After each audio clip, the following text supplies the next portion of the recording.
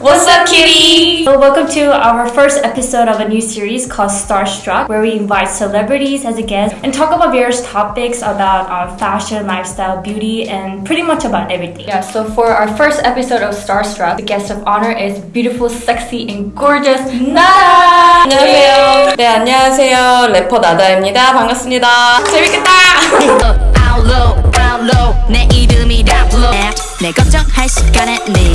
So Nada is one of the hottest and talented rapper artists in Korea. Next month, she's heading to a concert To Brazil. Yeah. We wanted her to share some of the outfits that she's gonna wear to the concert, as well as some of the beauty essentials that she's gonna Pack with her to the travel.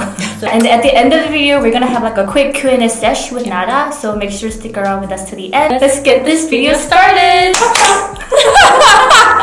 첫 번째 아웃핏 나다님이 입으실 거 한번 볼게요. 블랙부터 한번 가볼까요? 이게 키치워크라는 브랜드 건데요. 한국 브랜드인가요? 그런 것도 저 잘 모르겠는데 일본 스타일리스트 친구가 있는데 거기서 이제 많이 해주거든요. 여기 갱영이라고 써있는데 이것도 아마 일본. 여기 옷은 갱영이라는 브랜드는 저 몇 번 입었었거든요, 자주.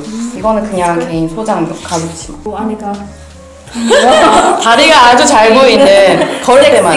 아무래도 블랙이다 보니까 좀 진짜 화려한 귀걸이를 준비를 해봤어요. 우리 DIY 한 거랑 비슷하다. 진짜요? 이렇게 블랙이 좀 심심할 수 있으니까 큰 귀걸이. 네, 그래서 액세서리로 제가 포인트를 많이 주는 편이거든요. 저희도요. 네네. 원래 이제 개인적으로는 이렇게 좀 프린트가 거의 없는 옷을 사실 좋아해요. 이렇게 아예 완전 화려하게 들어가거나 아니면 아예 없거나 액세서리를 굉장히 많이 착용하는 편이거든요. 하고 이렇게 반지도. 오늘 반지도 진짜 너무 멋있다. 여기도 이제 제가 많이 쓰는 액세서리 브랜드예요. 락킹에이지라고. 락킹이. 네.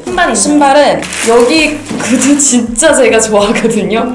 바이비엘이라고. 여기 구두 진짜 다 예뻐요. 지금 이거 위에 아우터랑 굉장히 잘 어울릴 것 같아서 챙겨봤어요. 여기 이렇게 쌓아두면 되는 건가요, 저희? No. 추울까요?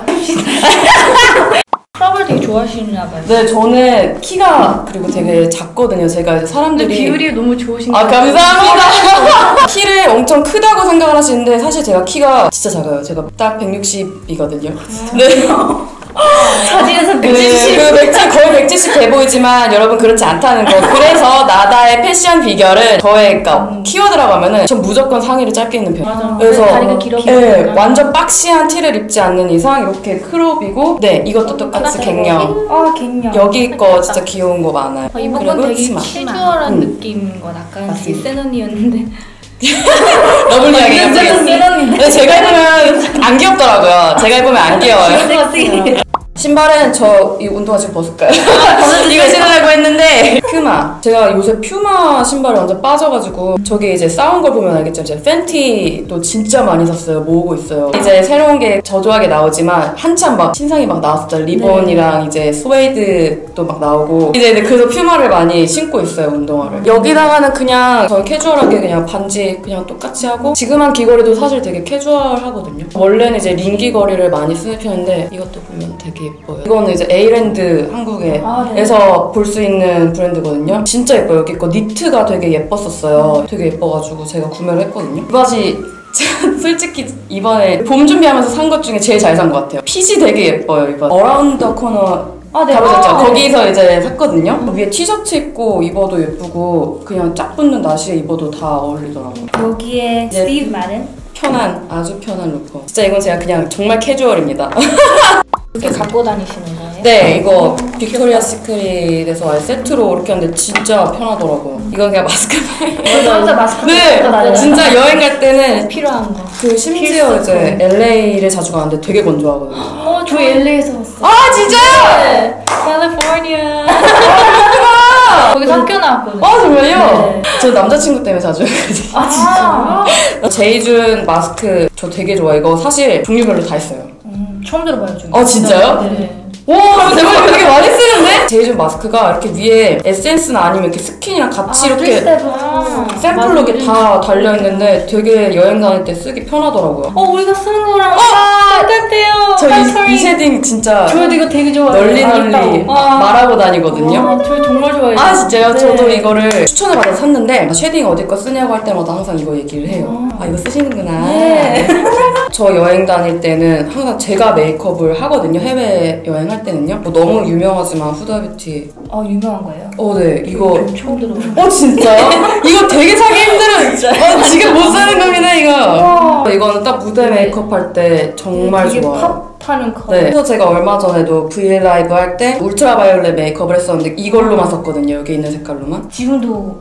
아니요 지금은 다른. 저는 항상 아이래쉬를 쓰고요. 사실 미국 그 CVS 가도 살 수 있는. 맞아요. CVS가. 저 거기서 살 수 있는 가장 저렴한 아이래쉬 중에 제일 좋다고 생각합니다.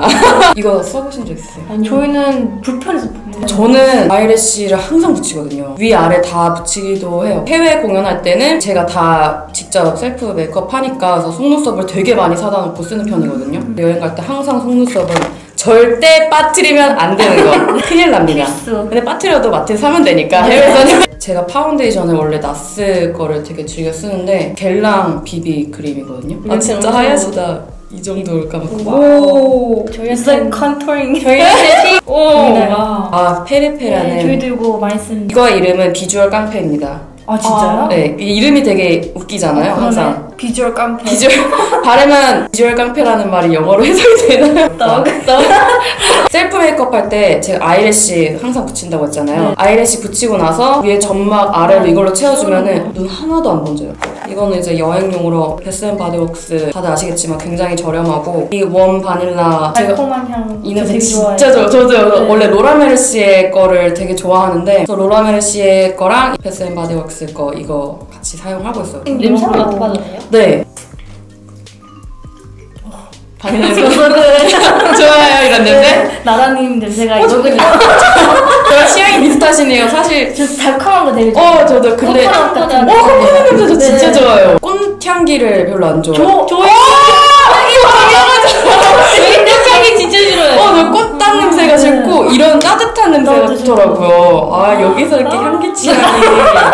제가 원데이로 저는 이제 렌즈를 자주 끼는 편이 아니라서 그래서 원데이로 시크리스 내추럴 그레이 이거를 제일 많이 써요. 이거를 아마 한이분이 모델을 하셨던 걸로 알고 있는데 그래서 이제 그게 너무 예뻐가지고 3년 전부터 이제 사용하고 있는데 이거랑 이제 갈색도 되게 예뻐요. 브라운도. 그리고 착용감이 굉장히 좋습니다. 렌즈 끼세요? 아 저는 무서워서 못해요. 아 진짜요? 제가 너무 이분들은 저랑 향기 빼고는 맞는 게 없어요. 저희가 나다님 만나기 전에 저희 구독자분들께 나다님께 질문하고 싶은 거 몇 가지 물어봤거든요. 네. 그래서 거의 탑 5를 골라봤어요. 진짜요? 네. Number 1. What is your biggest inspiration for your fashion sense? 나다님의 패션 영감은 주로 어디서 찾으시나요? 저는 인스타그램에서요. 인스타그램이랑 이제 핀트레스트 진짜 네. 핀트레스트 많이 보는데 그거 말고도 패션위크가 있잖아요. 두 번 가면서 거기서도 이제 많이 영감을 받아요. 이제 얼마 전에는 이제 곽현주 선생님 컬렉션을 갔다 왔는데 진짜 거기서 이제 스카프를 이제 뉴발란스랑 했는데 거기서 스카프를 막 되게 진짜 신기하게 활용을 하셨어요. 그런 걸 보면서도 많이 영감을 받고 굉장히 유명하지만 리안나 되게 좋아해서 리안나 분 되게 많이 와요. 리안나가 제일 아이돌이신가요? 네, 제가 옛날부터 진짜 좋아했어요. 제가 좋아하다 보니까 사람들이 그래서 리안나 느낌이 난다고 하는 것 같아요. 혹시 리안나 랩 같은 거?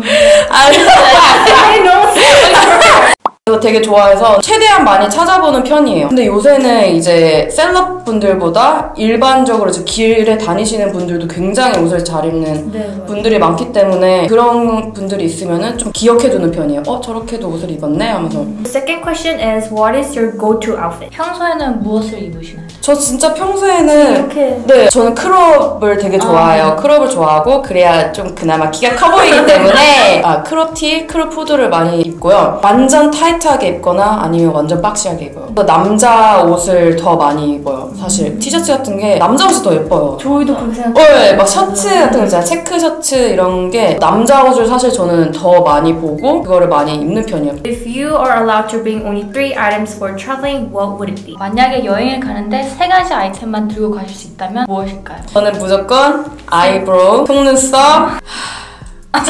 속옷. 속옷은 입어야죠.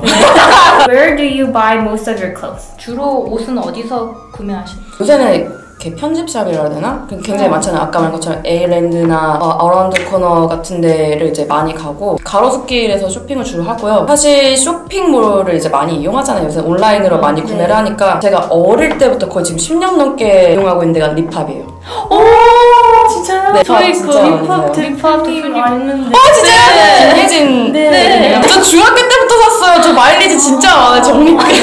지금도 립합에서 구매를 해요. 그 얼마 전에도 제가 구두 하나 사려고 보고 있었는데 리본 구두. 스타일란다랑 립합을 제일 많이 이용을 했는데 스타일란다 같은 경우는 딱 받았는데 핏이 생각보다 안 예쁠 때가 많아요. 그 모델분들이 너무 예쁘고 이제 마르고 하시니까 좀 제가 입었을 때 되게 어렵다 이런 것들이 많은데 립합은 되게 글래머. 저 사면은 실패한 적이 한 번도 없어요. 진짜 다 예뻐요. 립합은 정말 사랑합니다. How does one do to have so much swag? Any tip for boosting your confidence? 어떻게 그렇게 스웨그가 넘치시나요? 나나님처럼 자신감을 키울 수 있는 팁 있을까요? 정말 많이 얻었어요. 이거 제일 많이 받았어요. 아 진짜요? 네. 되게 자신감 있어 보이. 네. 저는 이게 이런 뭐 자신감 아니면 이렇게 멋있어 보인다 사람이 그 스타일이 좋다 막 이런 거 있잖아요. 그런 느낌은 사실 그 마음에서 나온다고 생각을 하거든요. 아, 네. 아 나 되게 웃기다 이런 거. 아니에요.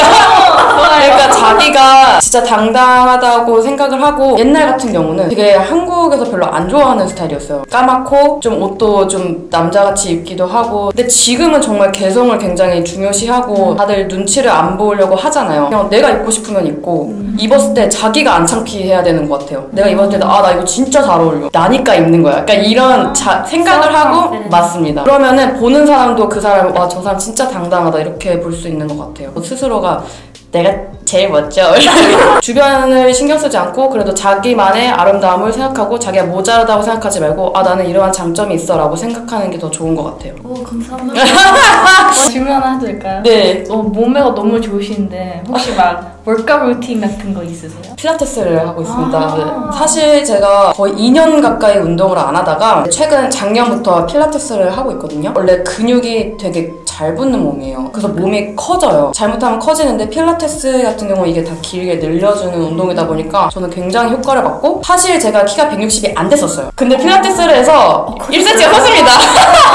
이게 늘어났어요. 진짜 숨은 키를 찾아주는 필라테스 해보면 진짜 좋을 것 같아요. 여성분들한테 특히 자세 교정. 또 하나 저 질문해요. 네네네. 나다가요 어떻게 생긴 이름이에요?